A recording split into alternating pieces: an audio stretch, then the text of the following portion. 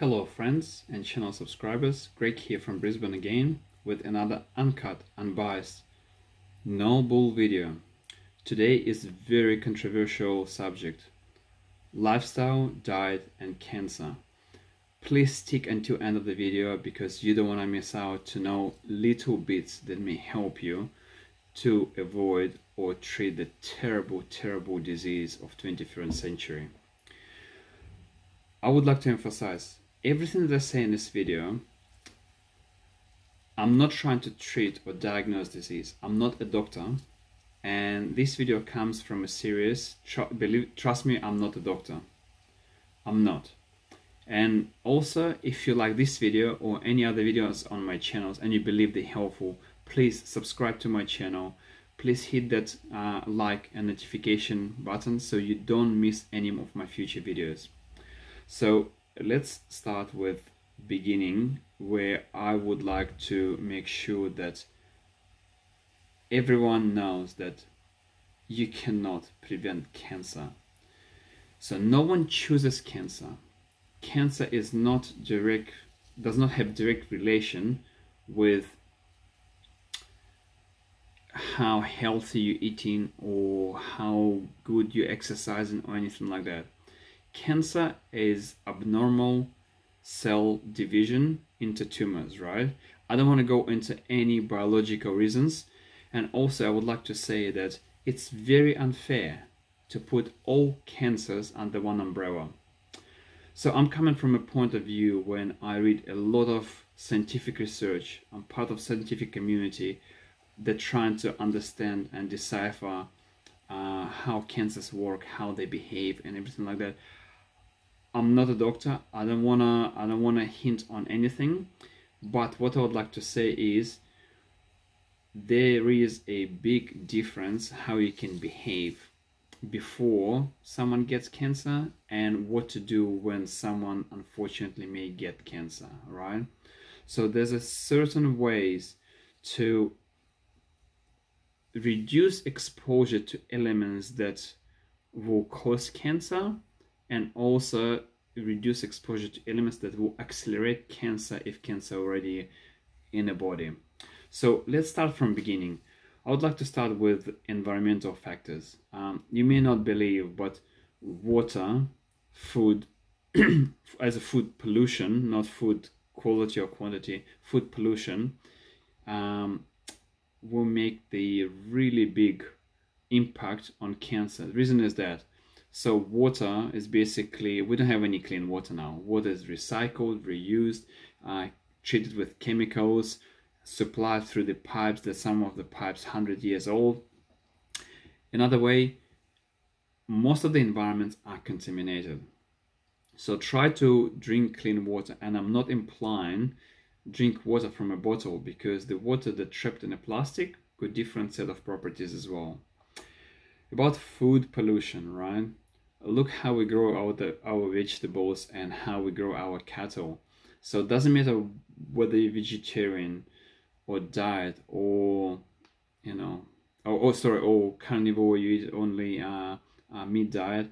Basically every industry will have chemicals and pollutants that may cause cancer, right? So there's no one single diet. I would say, oh, it's better to prevent cancer or reduce cancer in a way of nutrition itself, as where it comes from. It's most important. Try to eat organic. Try to eat food without pesticides, herbicides, and you significantly reduce your chances to get cancer. Another factor that not many people think, because every time we go into shop we think about how to get cheaper, faster, stronger delivered, but we're surrounded by environment. Most of the time we spend either in the office or at home. We're surrounded by furniture. Most of the furniture by modern standards would have fire retardant in the furniture. Those are harsh chemicals that causing cancer. Let's think about our clothes, right? They're chemically treated to be certain color, certain shape, and everything else. So when you choose your clothes, try to choose better fabrics, better production, and try to understand where your clothes coming from and your furniture coming from.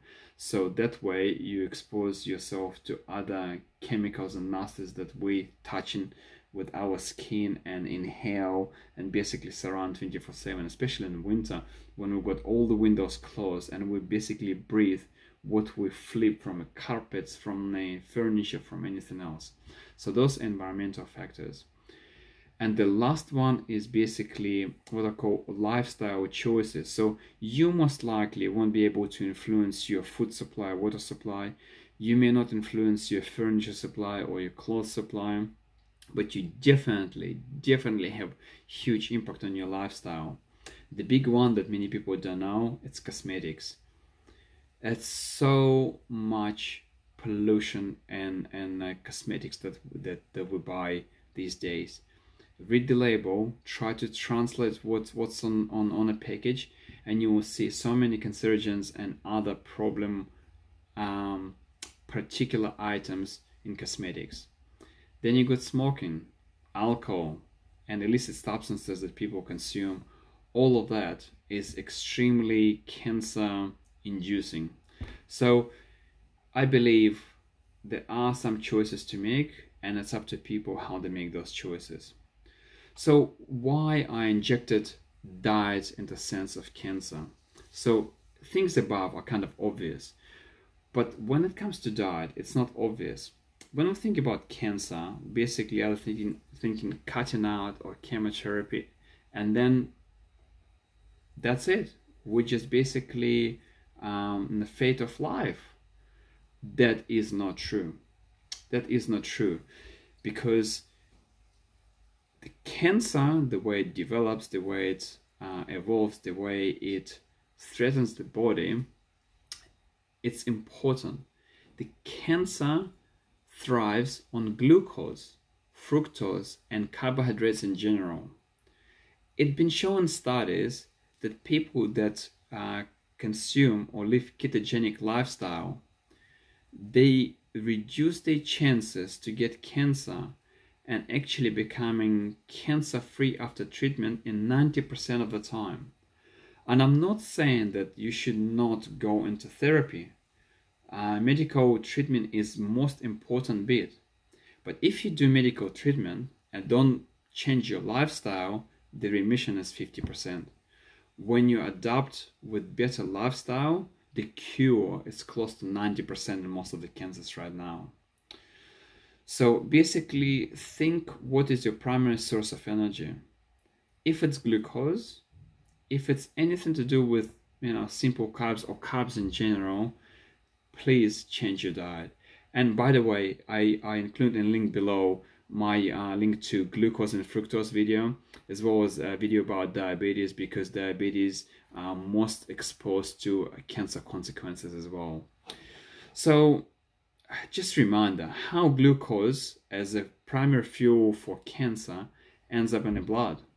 The first one is obvious, eating carbohydrates. So basically carbohydrates getting broken into sugars, and that's how glucose ends up in the blood.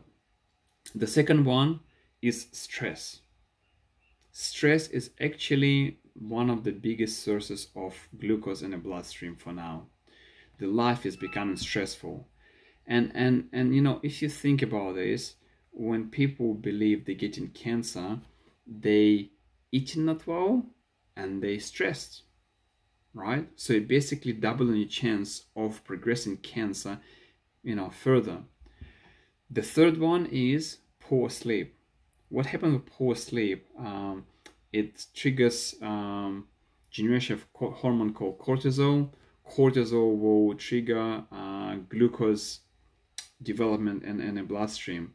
Again, if you're not eating well, if you're stressed, it could be result in a poor sleep.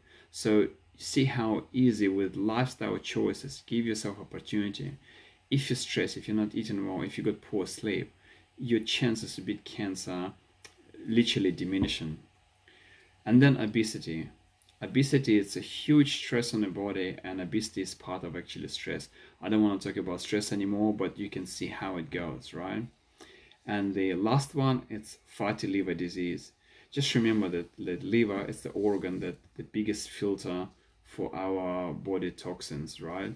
So if you got all above and you got fatty liver disease, the chances of beating cancer getting pretty low. So look, research suggests, and there was a lot of control, double-blinded study control groups done, that people on ketogenic diet, full control ketogenic diet, were beating cancer in 90% after their treatment. That's a success rate that I wish everyone, I don't wish cancer on anyone, but 90% success rate of curing cancer after medical intervention, on top supported by keto diet, 90%, it's pretty good success rate. So please take care, share this video with people that you love, share this video that you think could be helpful to, and if you like this video or any other video on my channel, please click the red subscribe button, click to receive notification, and please like, so we can promote this video so many people will hear truth and can help themselves for better lifestyle and understanding their bodies. Thank you so much for watching. Greg from Brisbane. Until next time.